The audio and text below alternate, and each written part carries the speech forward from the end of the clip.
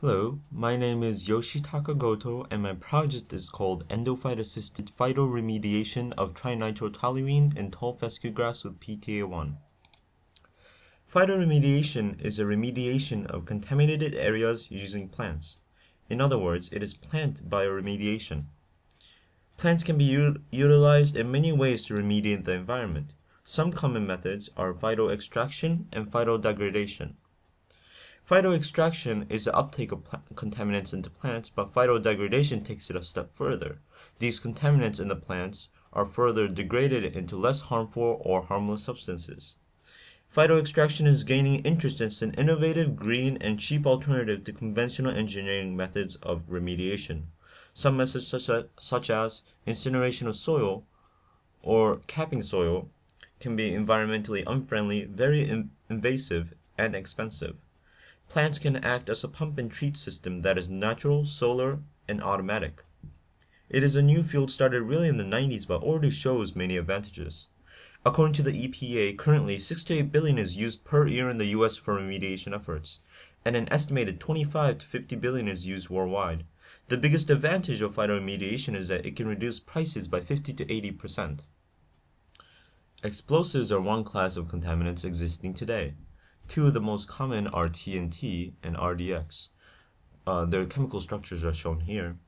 Both are still used in military applications, and while most imagine explosives as bombs and cases, they're actually man-made chemicals that are very toxic.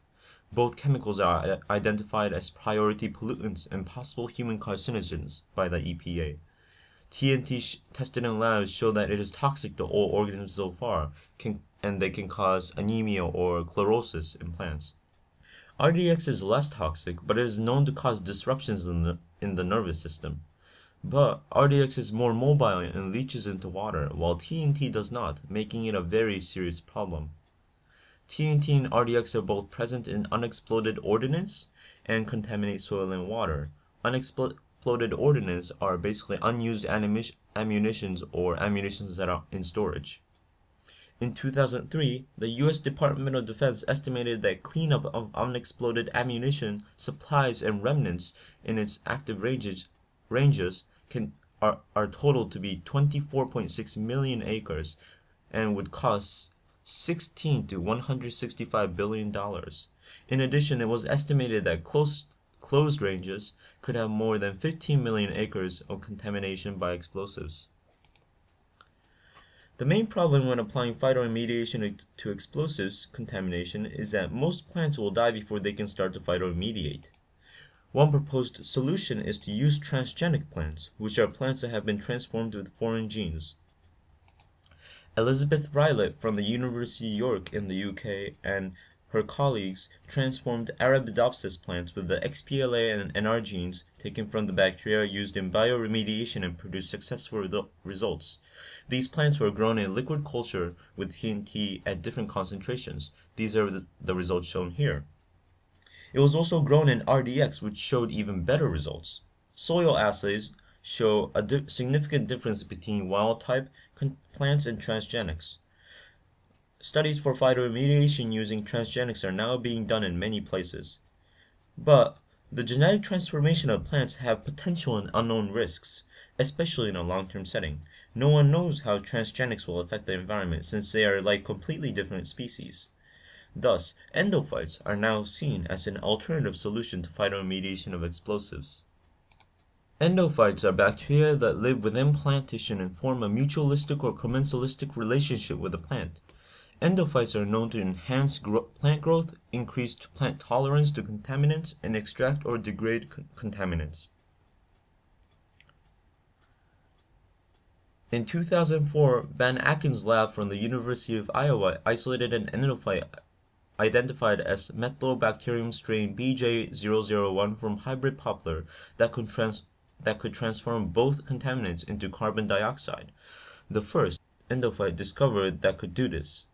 Since then, several more endophytes isolated from poplar have shown resistance to explosives.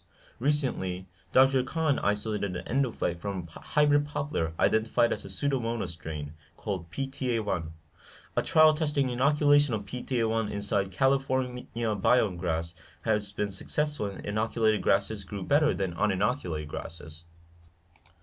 In my experiment, I chose to test 6 different tall fescue grasses for inoculation by PTA1, its effect on TNT tolerance, and phytodegradation by PTA1 of TNT.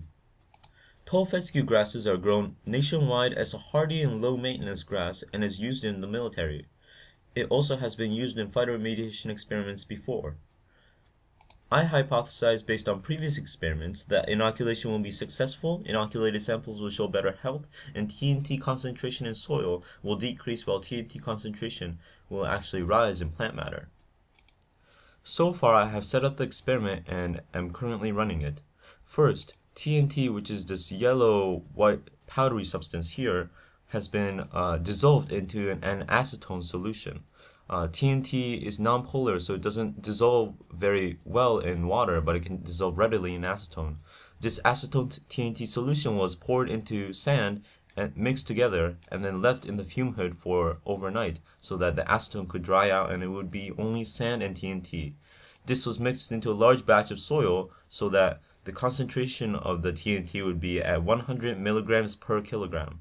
This batch of soil was then split into each pot that I was using. My experiment had to be run in triplicate, which means that I had to have 3 copies. So basically, each tray represents 6 different varieties, and since I had to be in triplicate with 4 groups, there are 12 different trays.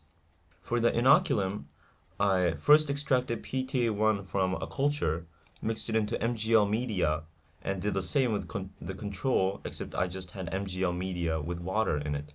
Seeds were measured to 1 gram and then put into soil, and then the PTA1 media or the control was poured onto the seeds. This was done for all the pots that I had. In the beginning, I took half a gram of the soil to test out for HPLC analysis later on. This will be done at the end of the experiment as well. So right now, since I'm running it, I do not have a lot of statistical data yet, or final data yet, but harvesting will be done this weekend. Actually, this might actually be delayed to next weekend to allow the plants to grow more. But this is qualitative data based on photos that I have here.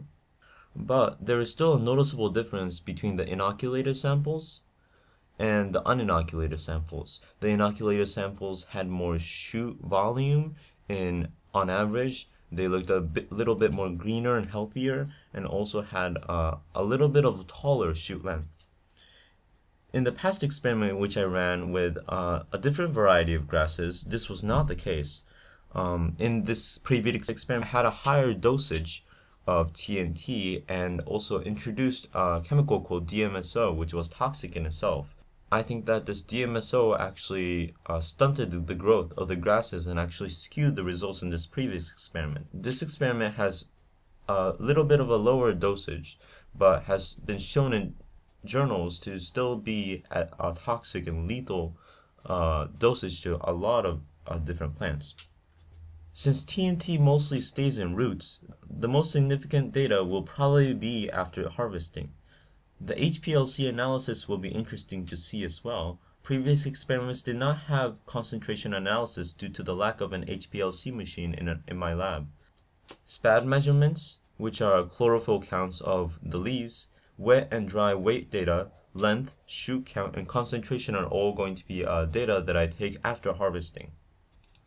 I'd like to thank Dr. Sharon Dottie, who is my mentor for this project, and also is an assistant professor in the School of Environmental and Forest Sciences. She's a principal investigator at her lab, and also Dr. Khan, who is a lab technician who has helped me so much, and of course the rest of the Dottie lab, which includes more than 20 students, some of them who I have listed here.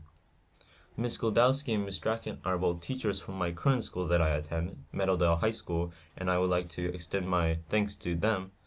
Ms. Holmes is my teacher from my previous school in New York, who has introduced me to this world of science research, and of course my parents for all their support. And finally, thank you for listening to my presentation.